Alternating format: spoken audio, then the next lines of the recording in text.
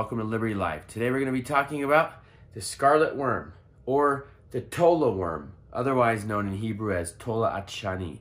Shani is red, Tola at, the worm, the red worm. Why are we talking about a red worm on Liberty Live? Very simple. Behind me you see a beautiful scarlet red, holy red, temple red. Some people know it as argamum, Roman red, or scarlet. And there's many verses about this. Though your sins are like scarlet, they'll be white as wool. And it's interesting that the very creature that's used to make this gorgeous red color, which appears in the temple veil, in the temple garments, in the priest garments as the priest belt, even the garments of Moses, even in the rendition of the Ten Commandments movies, he's wearing a red, black, and white garment. We have the red cross, which is red and white. And this very famous red, what you see again behind me, is from the Tola at Shani. It's from the red scarlet worm, or the Tola worm in Israel. Now, this species, which is a Cocostus species, actually appears on oak trees. And what it does is, it's a representation of Messiah. I'll tell you why. This, matter of fact, I have some right here I'm going to show you. Now this, believe it or not, this is used widely in the food industry. In many things, you would be surprised when you look at the red dye, where the dye is actually coming from. These are the worms here.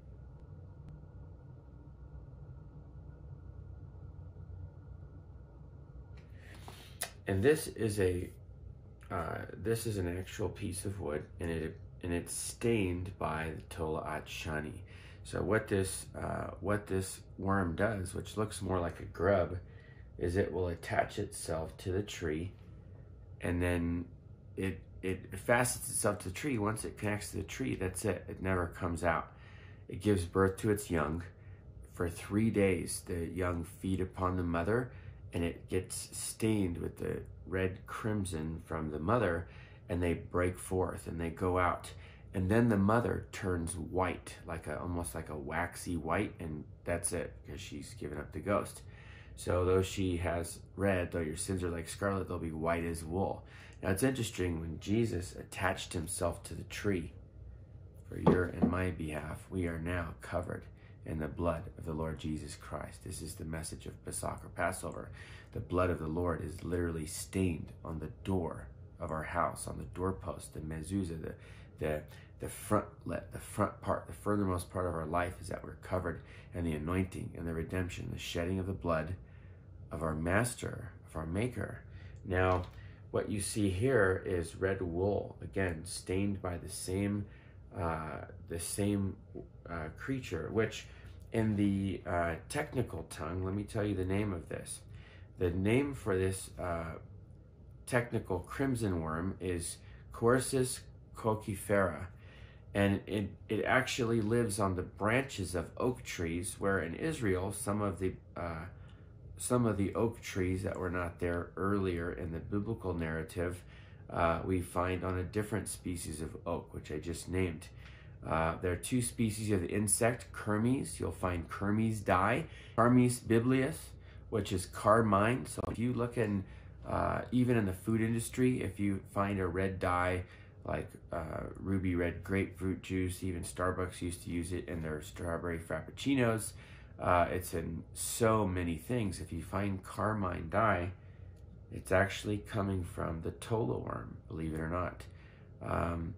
Now this worm in Israel, we have writings from the book of Josephus and Wars, where he specifically describes that this represented fire. The color from this worm dyed something like big temple veil that was used in the Mishkan, the tabernacle, because it was made out of blue, scarlet, and purple dyes.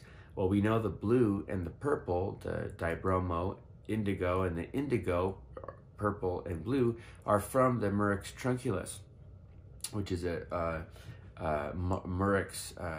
It's a mollusk snail, if you will, off the shores of Israel. It was very famous in Tyre and Sidon.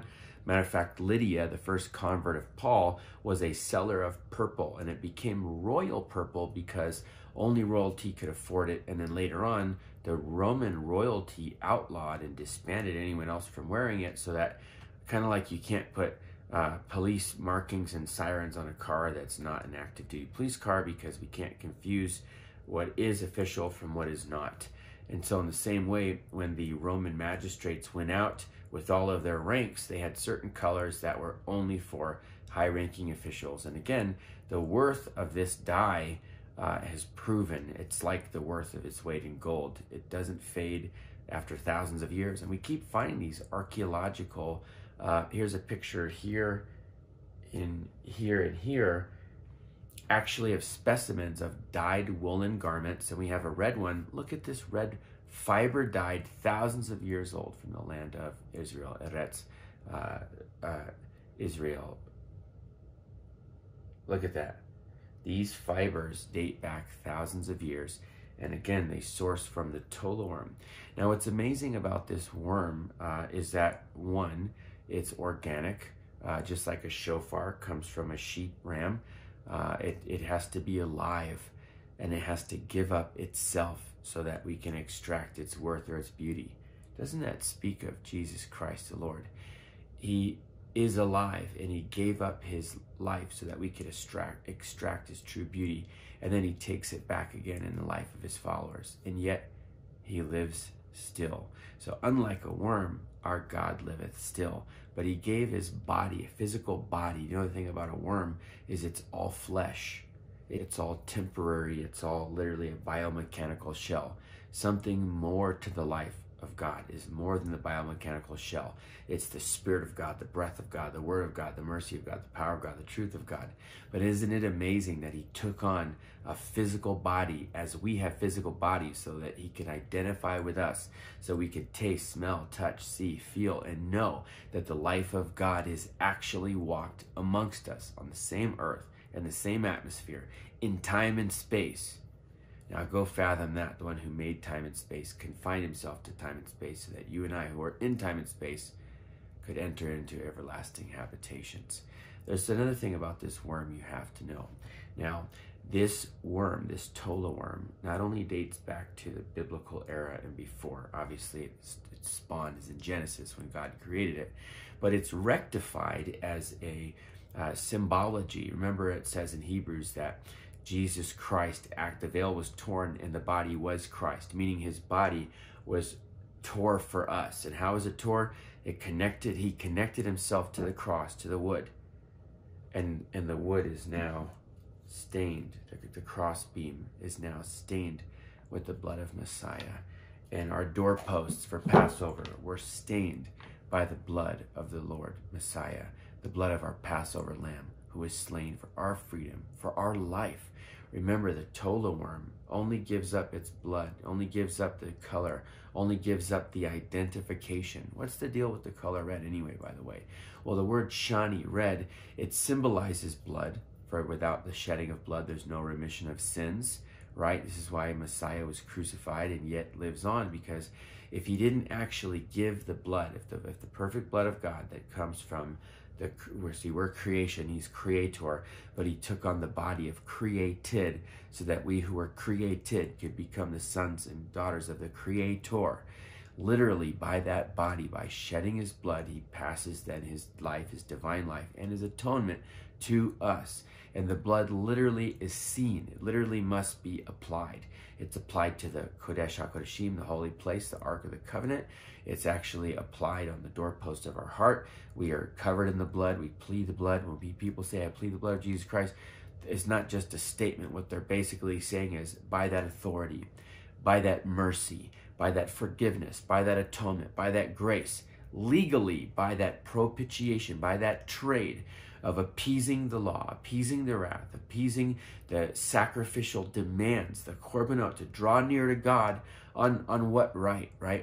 On what right do you, who all of us have sinned and fallen short of the glory of God, on what right do you approach a sinless and holy God unless he made a way for us? Well, how would I know that? How do you know the children of the Tola Shani? How do you know the Scarlet Worm's children? Because they are stained in the blood of their parent. So God is our parent. We are children. Abba, Father, means to come from. We come from God because we are born of God, not in the will of man, but by the will of God. And we emerge, even as we did from the waters of the womb, we emerge through the waters of baptism, and we are then covered in the blood of the Lord, the anointing of the Lord. We are sealed. Why? By proclaiming his name, by proclaiming his word, by calling forth the very things that he has called forth in his commandments, his teachings. We become his disciples.